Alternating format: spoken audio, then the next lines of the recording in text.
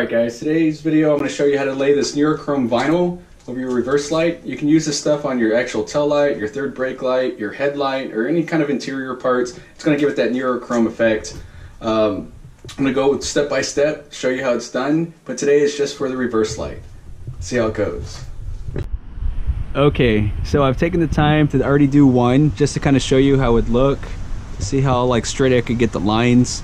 Came out really good.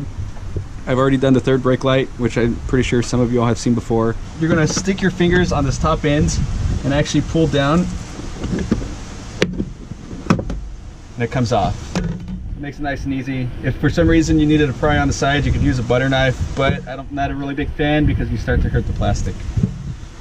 So next part is you're gonna need your socket wrench. This, of course, like any other pieces in the car, it's gonna be a 10 millimeter. We're gonna go ahead and loosen up. There's 3 bolts or nuts holding it on. That one's actually already kind of loose.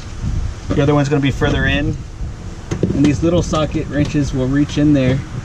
But for some reason, if it didn't, you could always use a standard wrench. Like so.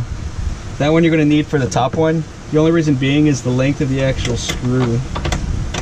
So you're gonna have to actually use that. What I do is loosen them up, and then I use my fingers to take off the nuts. And the reason being is if they fell down in here, it's going to be really hard to take them out. If you wanted to take them out easy, if for some reason you dropped it, it's always nice to have this magnetic tool here. And this actually is really nice when it comes time to trying to get a nut that's fallen in. So if you don't have one, it's a good idea to get one. Go ahead and take off the rest. Now the tail light is hooked up by one connector. You just press the tab and pull up. It comes off. And basically to push it out, which there's some cutouts here. So you'll push right here and here at the same time, and it'll actually push out.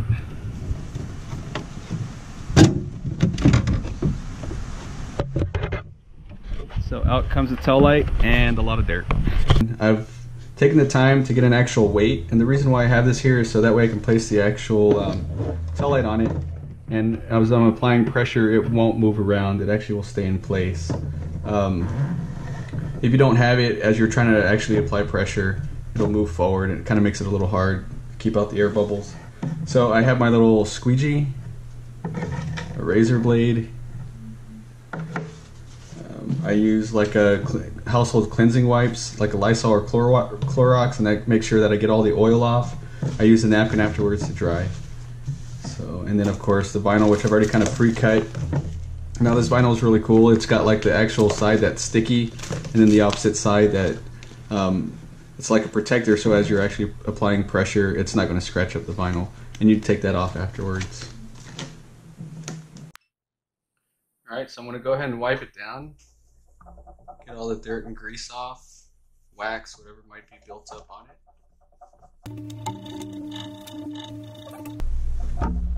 And then dry it off. Make sure it's all nice and all the film of the actual wipe is off.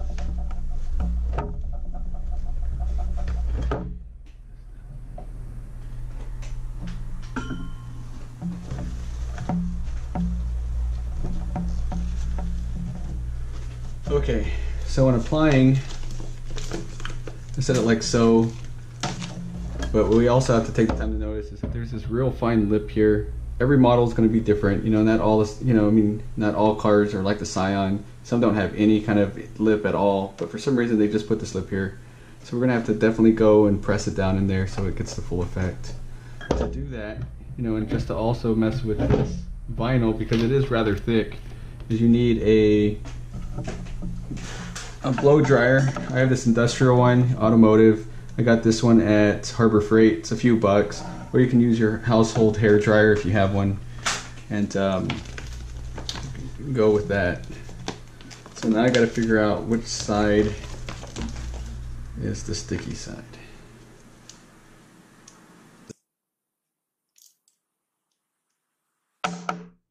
Okay, so this side is the sticky side. So what I do is I pull just a little bit back. I'm not going to pull it all back all at once. The reason being is it's just easier control. It's not going to stick on everything. So what I want to do is actually take the time to set it here on the side of the tail line. I'm going to do it one more time so I can make sure I mold it into that curve. Make it real nice and soft. I'm going to take my actual squeegee and press into that fold there. Kind of work it in. That's what's nice about these rubber squeegees over the hard ones, is like you can actually kind of like work with molding and shaping. With the hard ones, it kind of don't allow you to reach into these corners so well. And they might even scratch and cut the vinyl. So it looks like it's kind of caught on pretty well. I'm going to heat it one more time just to push this fine point in a little more.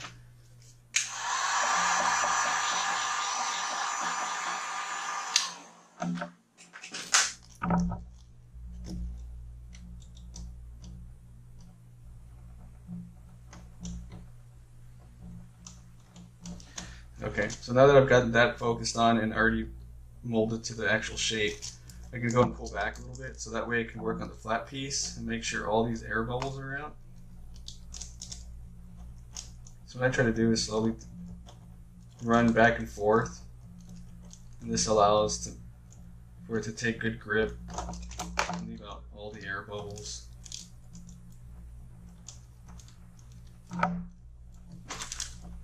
Some people like to use their finger. You can if you'd like. It's entirely up to you. It just depends on how much experience you have with it.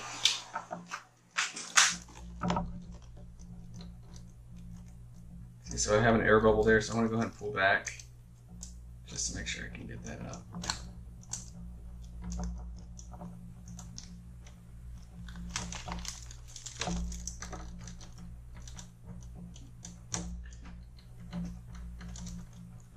And now I've already reached the actual part where I peeled back. So I want to go ahead and peel back a little more. Of course, not all the way off. Again, I'm going to heat up to get all these creases out here.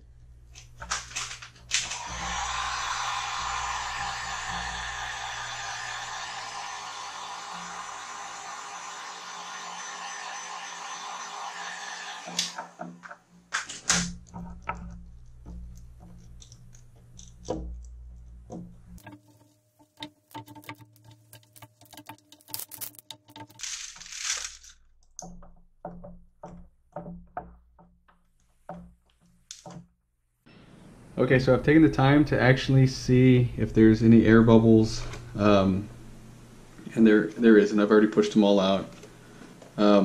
So at this point here, I'm going to cut on this top line above this lip and try to follow this red line all the way through.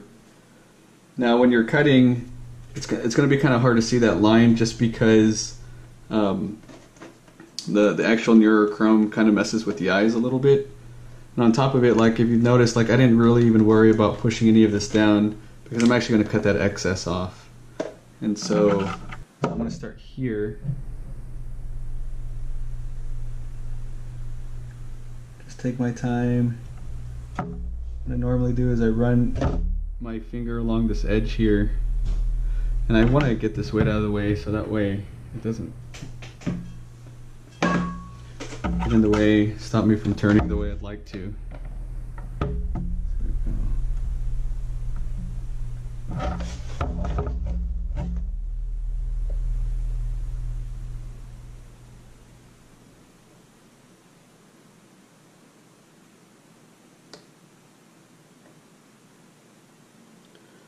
What I normally like to do is stay more on the red side, so that way if light shines through or anything, at least the white part's not exposed, because I think it'd look kind of funny.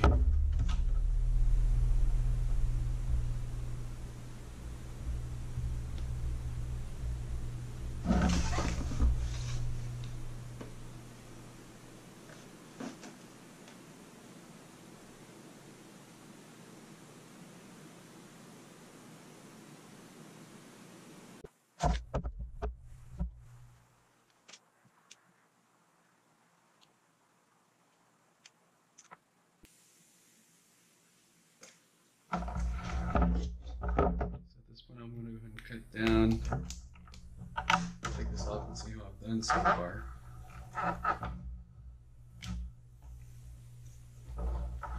Looks pretty good.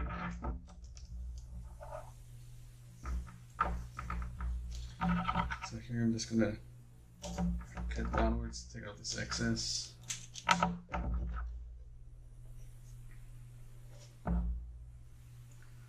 All look pretty nicely. I'm just gonna finish it off. Okay, so all the cutting's done.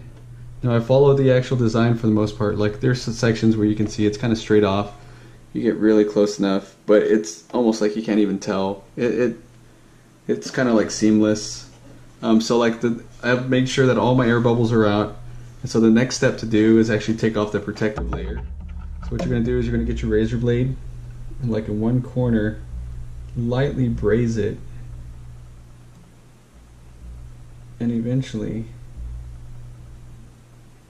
the clear plastic will start coming back.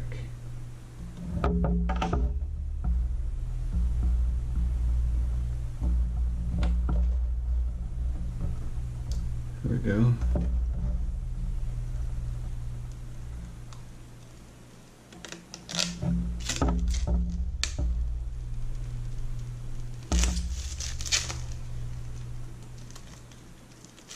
Alright, so that's it folks, it's all done. Now we just gotta go and get it back on the car and it's ready to rock and roll. So I'm gonna put this back. Now remember that when you're actually putting it back into place, to put the actual connection through the hole as well. If not, it's gonna get trapped underneath and you're gonna have to take it all apart to do it again. So I'm gonna put it through. It's just like so. And then all you do is put it back together. So tail lights are back in, and this is pretty much your end product. Looks real clean. It's kind of neat because you see it clear, green, blue, a little bit of pink and purple. So that's it. If you have any questions, comments, leave them below. Always hit a thumbs up. And go ahead and follow us, hit subscribe, and so that way you can see the rest of our actual builds and how-tos. Thanks guys.